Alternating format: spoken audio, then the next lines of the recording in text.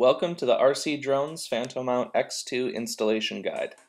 Remove the three 2.5mm hex screws in each arm.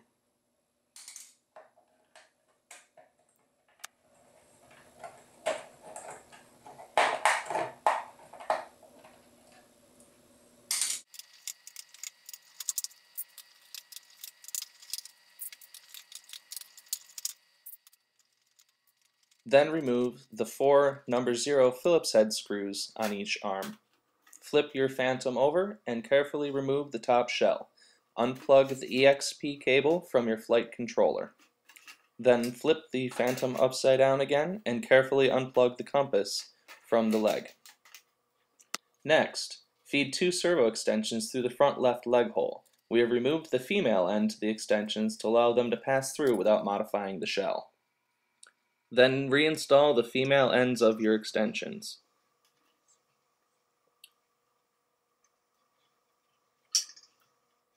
Plug the extensions into the F1 and F2 ports on your NASA flight controller. You may want to label your extensions now. F1 is for roll and F2 for tilt. Ensure all wires are neatly tucked away. Plug the EXP cable back into your flight controller, flip over your Phantom mount, and reinstall all of the arm screws.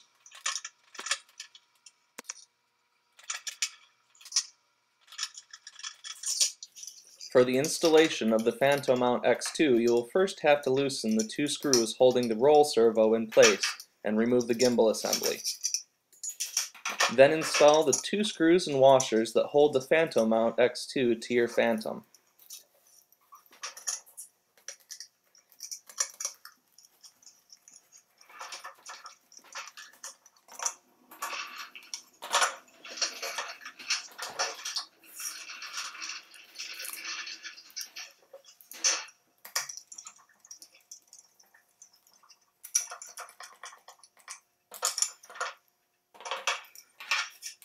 Reinstall the gimbal assembly and tighten the servo mount screws.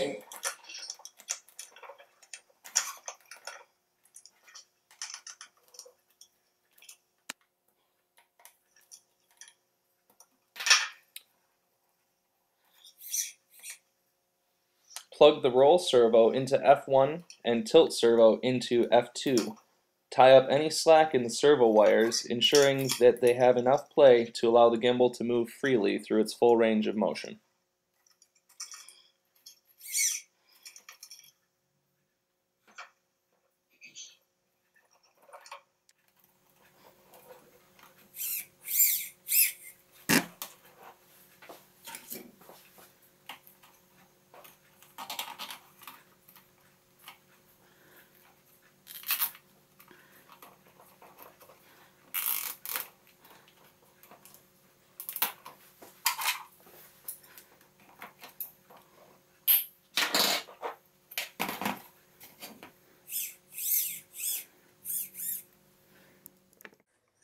The last step is to tune your gimbal in the DJI NASA Assistant.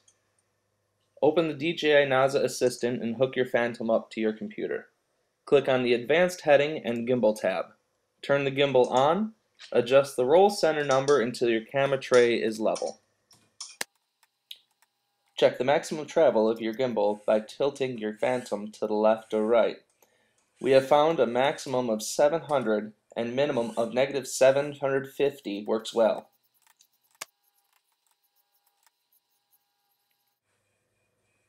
A pitch gain of 27 normal and roll gain of 30 reversed is a good starting point.